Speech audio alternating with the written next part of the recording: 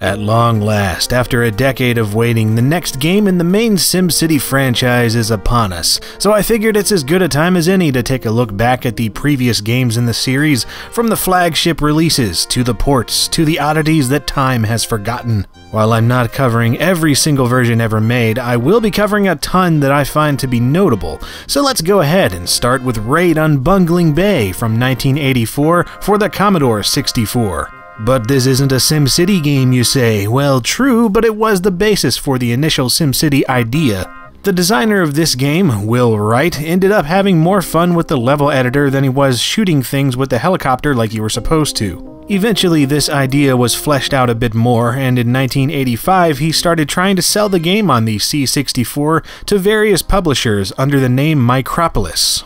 Unfortunately, at the time, there was already a disk drive manufacturer by the same name, and he had to change it, and since it was a simulated city, it ended up being shortened to SimCity. But even more unfortunately, he couldn't find any publishers willing to take a gamble on the game, saying that it was just too different, seeing as it had no win or lose state, and obviously nobody would buy it. Then in 1986, Wright hit it off with Jeff Braun, an investor interested in getting started in the games industry. In 1987, they formed Maxis in Orinda, California, and after publishing a game through Broderbund called Sky Chase, work began on expanding SimCity and porting it to more contemporary systems. And finally in 1989, the first version of SimCity was released to the public and on a plethora of home computers. The Commodore Amiga was one of the first, with both a basic 512K version and graphically enhanced EHB 1MB version that both played wonderfully. There was also the Apple Macintosh version, which ended up being very popular despite its monochrome graphics and simpler sound. Then you had the MS-DOS port, probably the most popular of them all. It was technically inferior to the Amiga version as far as graphics and sound go, but had the advantage of being on a system that was becoming far more prevalent in homes and offices all the time. Though there was a bit of a problem with SimCity, at least legally, since the boxes for these featured a monster that looked almost exactly like Godzilla, and since the likeness wasn't licensed from Toho, the owners of the Godzilla franchise, they had to change the box art to show a different disaster, which ended up being the tornado. But it was a minor issue since the game was selling hand over fist anyway, and it wasn't long before the first piece of extra content was released, the SimCity Terrain Editor. This was a program that you could order directly from Maxis that allowed you to, go figure, edit the terrain of your cities, which marked the first time the staple idea of terraforming entered the series. Then in 1990, the first expansion packs were released for the major versions of the game, known as Graphics Sets 1 and 2, Ancient Cities and Future Cities. These added entirely new sets of tiles to the game, changing the appearance and names of certain buildings to fit a theme, like medieval times, Wild West, and even a moon colony. Then 1991 brought about the first console ports of the game, which changed things around even more, starting with the Super Nintendo version. This was actually published and developed by Nintendo for the SNES and Super Famicom, so while it had the same basic gameplay, it also had all new graphics, sounds, music, a seasonal cycle that changed the landscape, and token Nintendo characters like Mario appearing as a statue, and Bowser attacking your city instead of Godzilla. There was also the Commodore Amiga CD-TV version this year, which featured similar graphics to the regular Amiga game, though with a more zoomed-in look, and interface designed for remote control usage, as well as CD audio tracks, marking the first time the SimCity games had music that wasn't synthesized. 1992 brought about SimCity for Windows, which featured similar graphics to the DOS port, but had an entirely new interface designed to work better with Windows 3.1. Then in 1993, the Windows version was slightly tweaked, bundled with a DOS version of the Terrain Editor, and renamed to SimCity Classic, also getting some new box art to fit more in line with the current Maxis Classic Collection games like SimEarth and SimAnt. And since the graphics were technically different from the DOS port, there was a SimCity Classic graphics set released as well, which contained both of the original sets, just updated for this new version. Maxis had also started distributing educational versions of their games, and SimCity Classic was one of these to get that treatment. It was the same game, but it had a teacher's guide and all sorts of supplemental material included to help teach kids the basics of urban planning and smashing your city with earthquakes. 1993 also saw the release of SimCity Enhanced CD-ROM, developed and published jointly with Interplay. This not only featured higher-res graphics, new music and sound effects, and city advisors, but cheesy full-motion video cutscenes and news reports all throughout the game. Thank you, Sheila, and you're right. Those clam donuts do look delicious. It was 1993, that's what she did. Have you heard of black holes? That's what this city will become if you don't build more transmission lines immediately.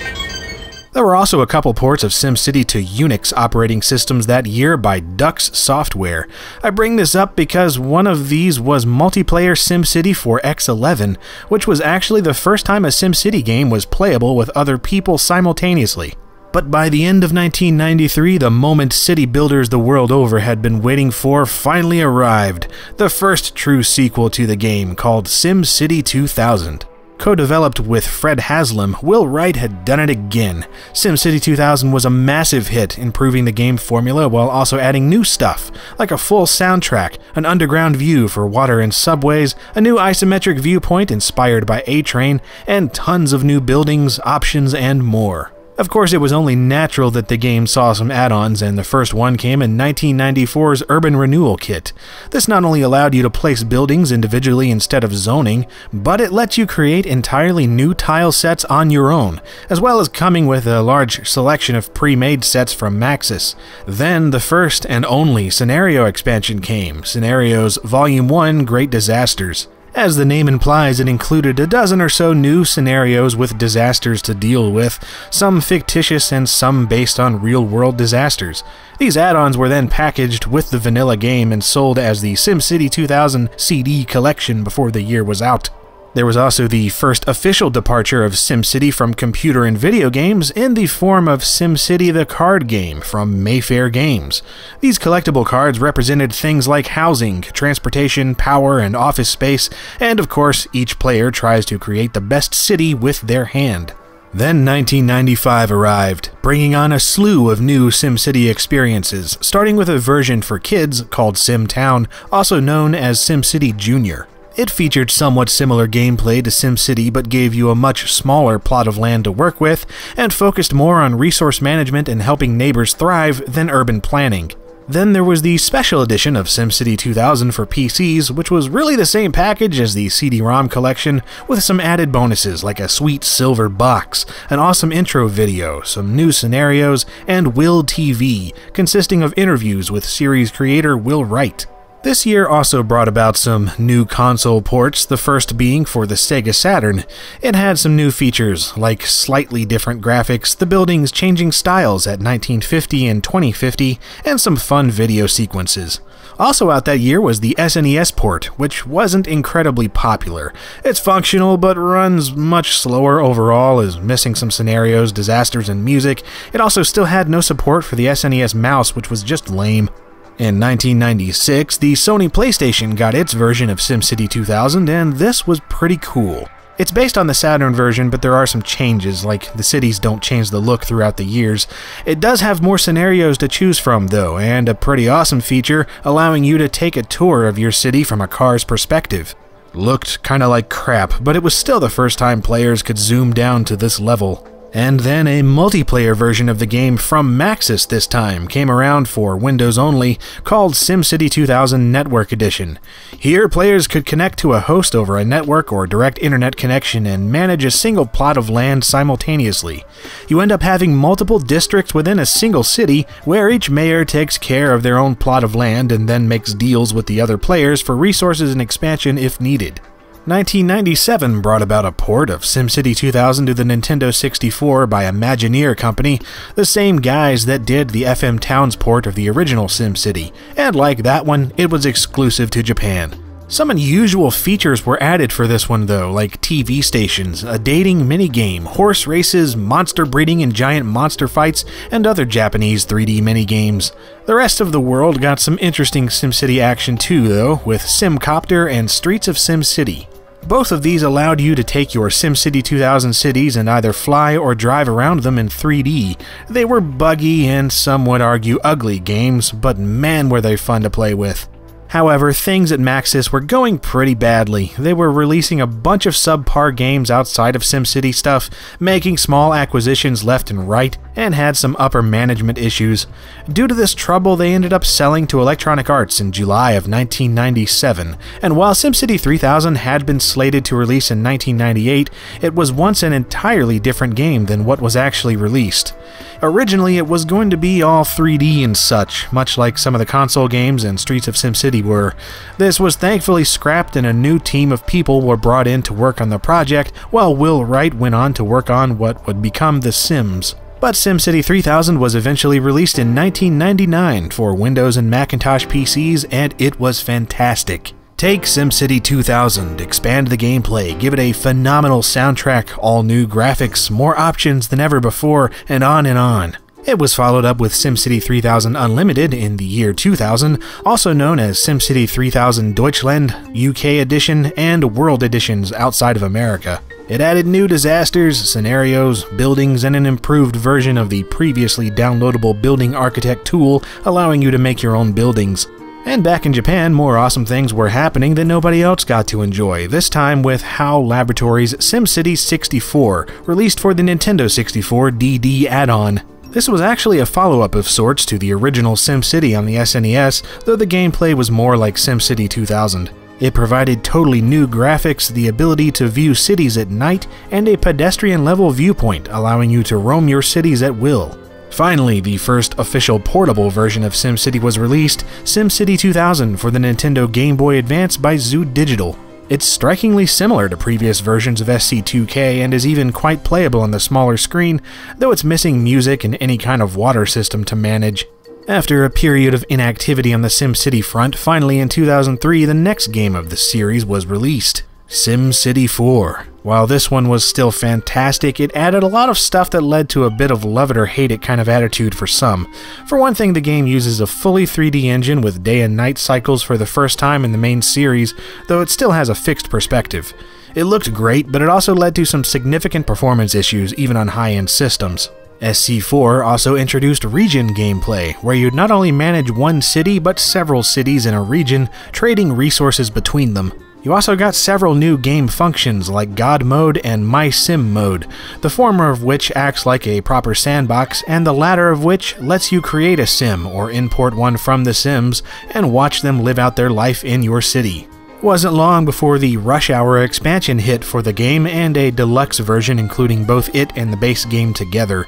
This added new transportation management and facilities, new buildings and disasters, and You Drive It mode, where players take control of vehicles within the game and can either free roam or play different scenarios. Several years passed, and then in 2007 came one of the most controversial titles in SimCity's history, SimCity Societies by Tilted Mill Entertainment.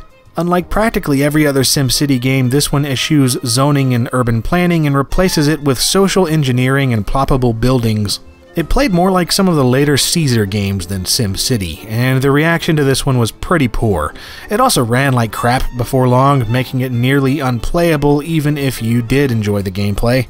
Somehow it ended up getting an expansion pack called Destinations, which focused on the ability to create tourist traps and develop your city as a holiday town. Both were bundled together with SimCity 4 Deluxe in a compilation called the SimCity Box the next year. But also in 2007 came SimCity DS for the Nintendo DS. While it looks pretty similar to SimCity 3000, it made good use of the dual screen features of the DS, as well as some gimmicks like blowing in the microphone to put out fires and stuff. It was followed up in 2008 by SimCity Creator for the Nintendo DS and Wii, which added even more building types, the ability to fly around the city in planes and choppers, some missions to play out, a seasonal cycle, and even the ability to create proper curved roads. It's worth noting that the DS version is actually quite lacking compared to the Wii version though.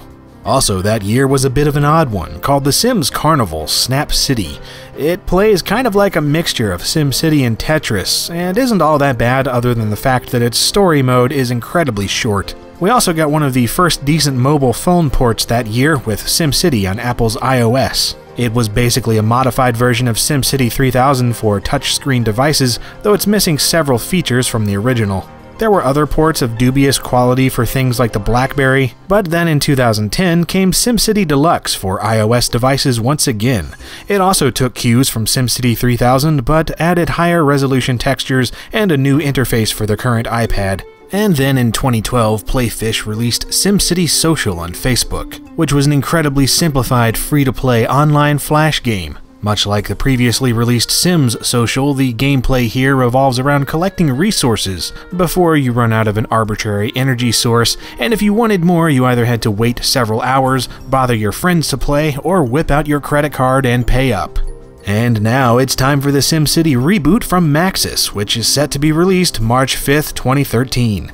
Is it any good? Does it live up to the SimCity name? Well, shortly after it's out, I'll have my full review of it posted here, so check back then. But for now, I hope you enjoyed this look back at SimCity and all of its ups and downs. Thanks for watching.